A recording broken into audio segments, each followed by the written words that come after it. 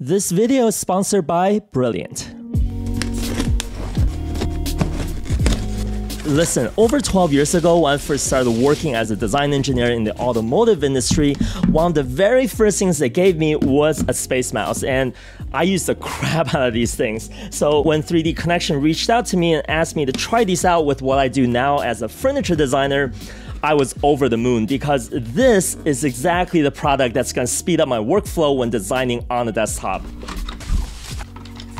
So in this video, I want to show you guys what these are, what they can do, and also how I use these with the different programs that most makers use for designing furniture like Shapr3D, Fusion 360, and Sketchup. And I'm hoping that by the end of this, you'll be more informed on whether or not these devices could add some benefit to your workflow, and also which of these is better for the type of work that we do. I've also added timestamps for the different sections of this video to help save you guys some time, so feel free to skip around. And just so you guys know, 3DConnexion is not sponsoring this video. They didn't ask for a video. They did, however, send these to me for free. But just in case you guys are in the market for one of these, you know I got you. I end up working out a deal with them where over the next 3 months, starting from the day that this video is uploaded, my audience, you guys will get 10% off any product from their website by using my affiliate link in the descriptions. And I'm also going to get a little bit of commission from that sale, so at the same time, you'll be helping to support my channel and what I do. Okay, so with that out of the way, let's talk about these. So the two models I have here with me is the Spacemouse Wireless and then this larger Spacemouse Pro.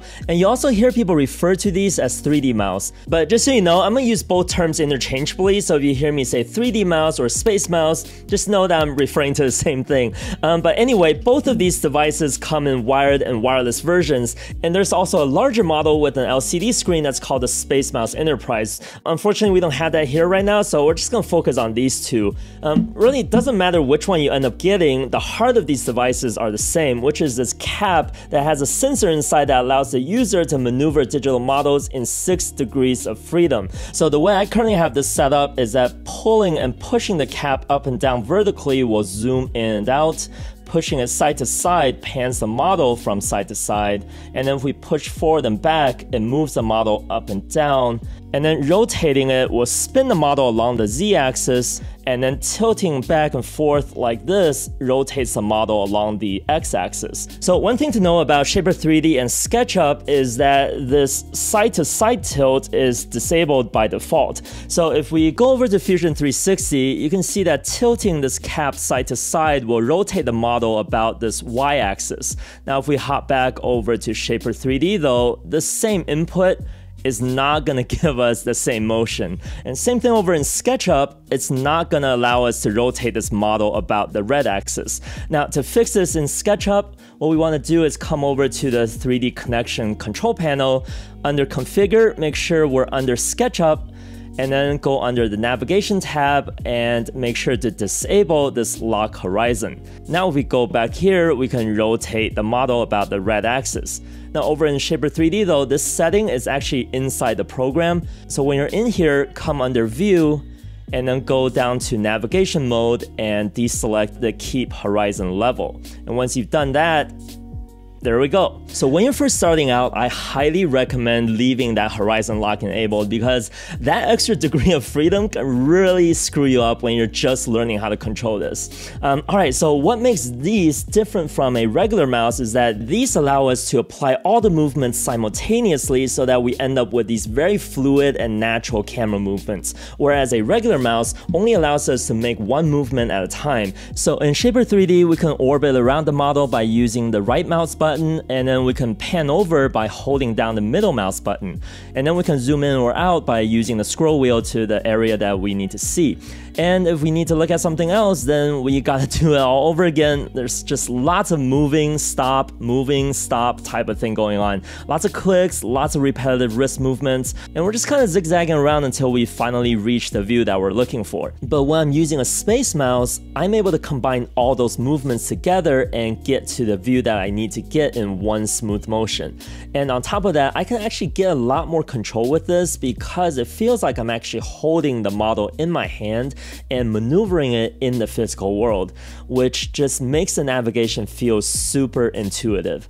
But besides just giving the user a more pleasant viewing experience, there's actually an added ergonomic benefit as well, because this completely eliminates those small repetitive wrist movements that we need to make when using a regular mouse. But it's important to note that these devices are meant to be used in conjunction with the regular mouse. It's not meant to replace it, because these are only responsible for controlling the navigation of the model in 3D space. They don't move the cursor and they don't perform any mouse clicks. So we still need the regular mouse in order to select the features on the model and to be able to use the tools. So for me, the way I have this set up is that since I'm right-handed, I still keep my regular mouse on the right side of the keyboard, and then I have the Space Mouse set up on the left side, which is a pretty common setup for people who use these type of devices. And even for photo and video editing, I have a similar setup where I keep the trackpad and this loop deck on the left side for manipulating timelines and quick access to tools. So I'm pretty used to having to move my hand back and forth between these type of devices and the keyboard. But this is definitely something that requires a little bit of time to get used to if you never had this type of setup before, and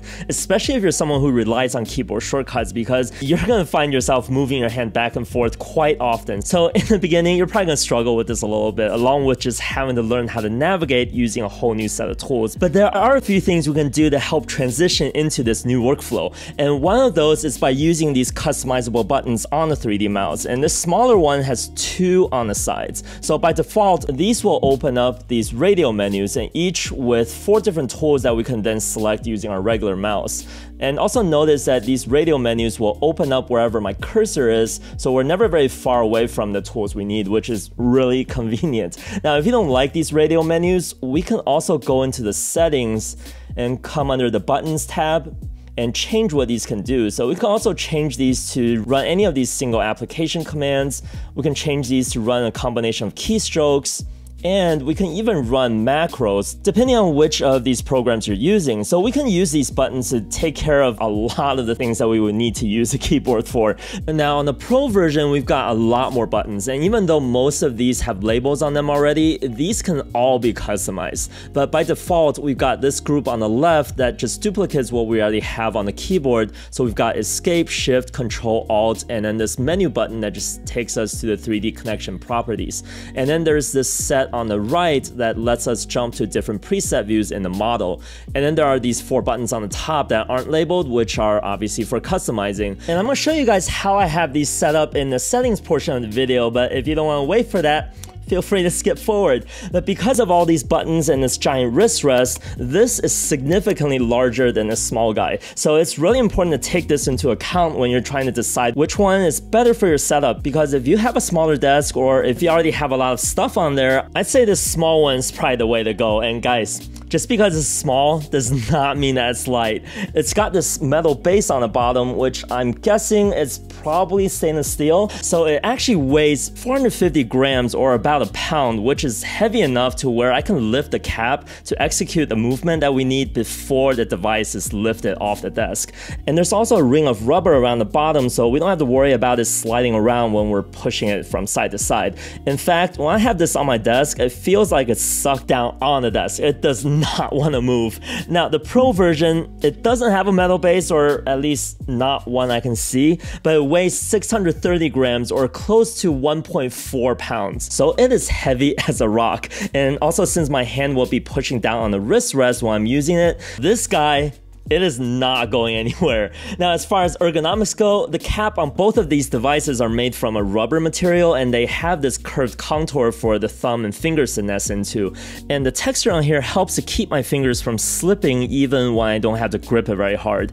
Also, there are ridges at the 3, 6, 9, and 12 o'clock positions that lets me know the correct orientation of the device. And I really like these because they also add an additional grip when I'm making rotational movements. So overall, both of these devices are really comfortable to use. There's really not much to say about the Pro version because you can see that it's got this really nice ergonomic contour. It's really comfortable to use over long periods of time. But I do want to say something about this small one, because when I use this, I usually have it turned at 45 degrees so that I can easily reach these buttons on the sides. And now if you look at my hand, it's oriented more vertically and it's resting on the edge of my palm. So this angle from my hand to my forearm, it's not twisted. It's really natural, and similar to if I'm using one of those vertical mice. So it's actually really comfortable to use over long periods of time. But if you're someone that uses it like this with the palm on top of the cap and now your forearm is twisted, I recommend getting a wrist rest because the angle of your wrist to the forearm is more like using a regular mouse without a wrist rest, which could lead to future problems. So yeah, I recommend using it with your hand more vertical and the device oriented at 45 degrees. It is super comfortable this way, but if not, get yourself a wrist rest. Now, as far as compatibility go, 3DConnexion has like this massive list of 200 programs that the device is supported. And the good news is that Sketchup, Shapr3D, and Fusion 360 are all on there, with one caveat being the web-based version of Sketchup is not supported because the device actually thinks we're using the browser instead of the actual CAD program. But there is a Chrome plugin that we can download to get some of the 3D mouse functionalities to work. And I tried it, but it just keeps saying that it's disconnected. I'm sure I overlooked something, but it looks like it can only handle some of the basic navigation stuff. I won't be able to program what the buttons can do, so I didn't really want to waste too much time on this. And so if you want to get the full functionality of the Space Mouse with SketchUp, you're gonna have to use either the free 2017 SketchUp desktop version or the SketchUp Pro desktop version. Okay, with that said, if you're someone like me that uses multiple programs throughout your design process, then you probably saw this, but we can go into the 3DConnexion properties to set the configuration for each separate program. So right now I have it set to Shapr3D, but there's also SketchUp, and if we scroll up, there's Fusion 360. And if you don't see the program you want, just come down here and click on Add Application. Anyway, the first thing you're going to see on this page is this global speed control. This sets how responsive the cap is to your input across all 6 degrees of freedom. So when you're first starting out, I recommend turning this down so that you can have better control of the model, and as you become more proficient with this, then come back in here and speed it back up. It's gonna help a lot with the learning curve. Next, let's go to the Axis tab, and this is where we can fine-tune how the cap controls each degree of motion and the speed of each of those. And I've kept most of these on default. The main things I changed is that I swapped out the zooming in and out motions with the up and down motions. So right now I have this set to where zooming is done by pushing and pulling the cap up and down vertically. And then to move the model up and down, we would push and pull the cap forward and backward, which just feels a lot more intuitive to me. And I also turned down some of the individual speeds so that I can get more control over the rotational movements. Now, if for some reason the navigation still doesn't feel right, we can actually change the way the navigation works. So for SketchUp, well, let's first switch over to SketchUp. Now there's this extra navigation tab that I showed you earlier where we locked and unlocked the horizon. Now, if we come under motion model, right now it's set to object, which makes the most sense to me because it feels like I'm stationary and I'm holding the model in my hand while I'm maneuvering the actual object. Now, all these other navigation modes is more like the object is stationary and I'm maneuvering this camera around the object. So let's try one of these out and let's launch SketchUp. It just feels really awkward to me. Yeah, you can see I have no idea where I am. I can't control this at all. So I always have this set to object mode. It just makes the most sense to me. We can also change this setting in Shapr3D, but like I showed you earlier, let's minimize this real quick. For Shapr3D, the setting is actually inside the program. So with the program open, we want to come under View and then come down to Navigation mode, and we can change that to Camera mode. And just like earlier, I have a really tough time controlling this. Like, it's just all over the place because I can't find the center to orbit around. So yeah, just like before, I like to keep it on object mode. It just makes the most sense to me. Now for Fusion 360, I can't find this setting under the 3DConnexion properties. And I also looked for it in the preferences, but I cannot find it anywhere. So if you guys know where it is, let me know in the comments. My favorite part about being able to customize the navigation controls is that now we can unify the movement controls across all the CAD programs that we're using. So now we've got SketchUp, Shapr3D, and Fusion 360 to all navigate the same way. So now we can jump around the different programs without needing to stop and readjust how we navigate because well, you know, usually each program has their own unique way of navigating by default when we're just using the keyboard and the regular mouse. But like I mentioned earlier, if you're someone that uses multiple programs throughout your design process, having everything unified is going to smooth out your workflow. And of course, we can also speed up that workflow once we get these buttons programmed, which can actually be kind of difficult when we're deciding what tools to assign to these buttons, right? So the criteria I'm usually looking for is 1, it needs to be a tool that I use very often, which is obvious.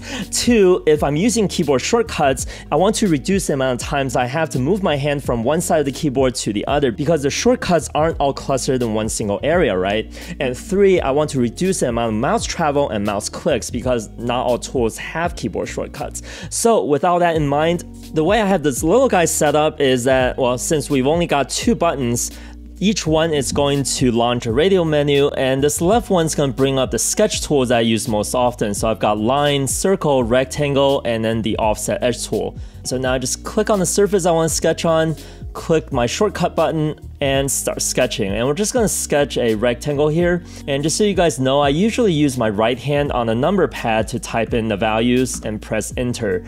And to exit the sketch, I can either reach over with my right hand to press the escape key since it's already on the keyboard, or I actually have this button on my mouse programmed for the escape key. So after typing the values, I can just press this instead. And then I'll spin out of that view, and let's zoom in here. Click on the surface we just sketched, and then Shapr3D's adaptive UI will automatically bring up the extrusion tool.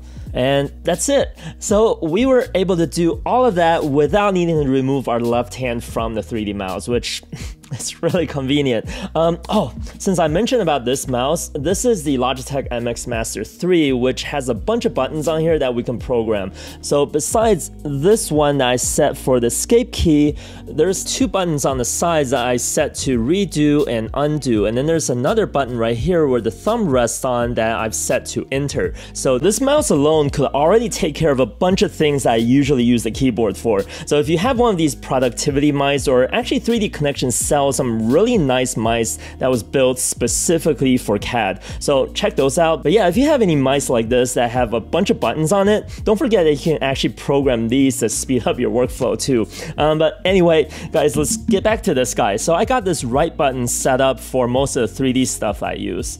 And since Shapr3D has the adaptive user interface that automatically brings up tools like move, extrude and offset face, and also chamfer and fillet, it's actually pretty easy to decide what tools I want to assign to this button. So if you've seen any of my past videos on furniture design, then you know that align, replace face, translate, and subtract gets a lot of use throughout all of my projects. So let's say right now our stretcher is all the way out here, and the first thing we want to do is match this end up with the leg. So let's launch our menu and select align. We're going to pick the part that we want to move, and then pick the edges that we want to match up to, and click done. And now we want to match up this end. So once again, launch our menu, go to replace face, select this face, and then select this face and click done. And that's it. And for anyone wondering, I was pressing this enter button that I mapped on my mouse to confirm all the actions. So yeah, even though this little guy only has 2 buttons on it, it can do a lot. But there is one key on the keyboard that I still reach for, is the shift key, which I need to hold down in order to select multiple parts. So that's why I prefer the Spacemouse Pro, because it's got these 4 modifier keys on the left. Now for me, I only use the shift key because I already have the escape key, undo and redo mapped on my regular mouse. So I'm probably gonna change the other 3 buttons to something else later on. I don't know what yet. So for now, these are all just set to their default values. But I did remap this menu button to open and close the items manager in Shapr3D, which is something I use a lot. So not having to move my mouse all the way over here to open it up and then move over here to close it every time, it saves a lot of time. Now for this set of buttons on the right here, I've kept these 3 default, which just takes us to the top view, right view, and front view. And then I changed this button here to create new sketch planes. So now I can just press this, select our reference plane, drag that out, and there's our new plane. And I set this middle button to quickly take us back to an ISO view, because you know, sometimes we're just zoomed in here really far and it would just be a lot quicker to zoom back out with just this one button. And then I set this fit button to open up the sidebar that lets me switch between the modeling, visualization, and the drawing workspaces. And also I'm currently running the parametric modeling beta for Shapr3D right now, so in the future, I think it's probably going to be better for me to remap this to open up this history sidebar instead. And that just leaves us with these 4 buttons on top. So 1 is going to launch the same radial menu for sketching that you saw earlier, and then 2 will launch the align tool, 3 is the replace face tool, and then 4 is the subtract tool. So these buttons will just make it quicker for me to get to those tools. So I don't really do much designing in Fusion 360, I mainly use it for cam. So let me show you guys how I have this little guy set up for that. So let's go ahead and launch Fusion 360, and it's really simple. I just have this left button set so that with one click, it takes me directly to the manufacturer workspace. And then this right button will launch a radial menu for creating a new setup, and then the 3 toolpaths I use most often. So there's 3D adaptive, 3D parallel, and then 2D pocket. And that's it. It's just really simple like that. And the Spacemouse Pro is set up pretty much the same way. I only remapped the top 4 buttons. So 1 is going to take me back to the design workbench, and then 2 takes me to the manufacturer workbench. And then 3 launches that radial menu that you saw earlier with the new setup and the 3 toolpaths. And 4 launches the post-processing screen for those toolpaths. So since this is pretty much all I use Fusion 360 for, it just made sense for me to dedicate a single button to switching over to the manufacturer workbench. And I know I said a bunch of times that even though with just 2 buttons, this little guy can do a lot, right? But I do wish that they could split this 1 button into 2, because if you compare that with my regular mouse, you can see that the length of this 1 button is equal to the total length of these 2 buttons on the regular mouse, right? So if we could do something like this on the Space Mouse, this would double the functionality of this little guy. But then again, I don't really know how these things are designed. There could be some internal limitations. I don't know. Well, actually, I guess I could learn more about how these type of devices work by going on to Brilliant.org. So if you guys don't know, Brilliant is this amazing online learning platform that takes an incredibly active approach to teaching math, science, and computer science. They throw you immediately into these challenging problems right at the start of their courses that actually give you something that you can apply that information that you're learning to, which in turn helps that new information to stick in your mind better and accelerate that learning process.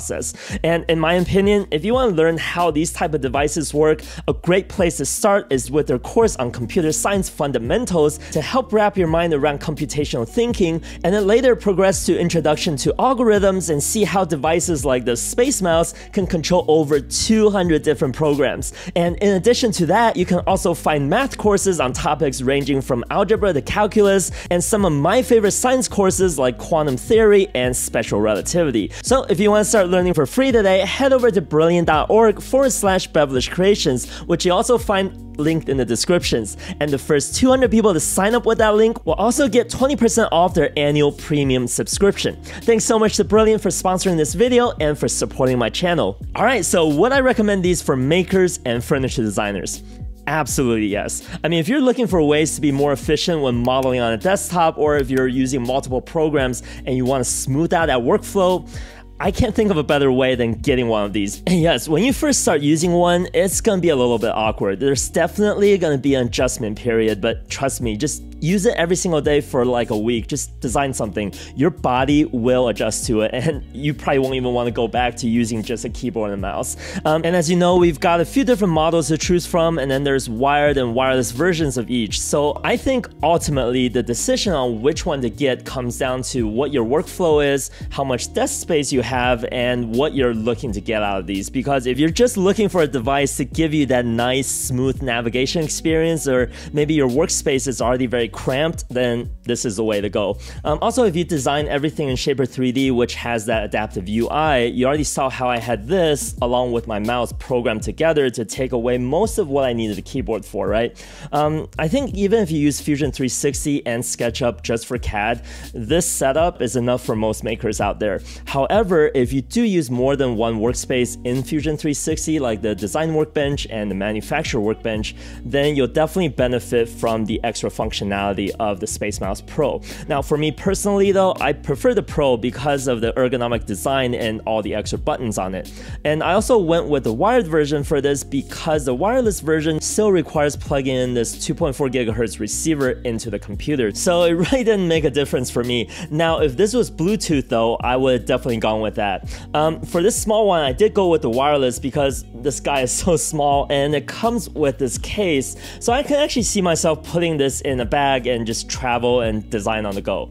Yeah, that is all I have to say about this subject. I hope you guys liked the video and that was helpful. If you do want to get one of these, don't forget to use my affiliate link in the descriptions to get 10% off everything on their website besides the kits.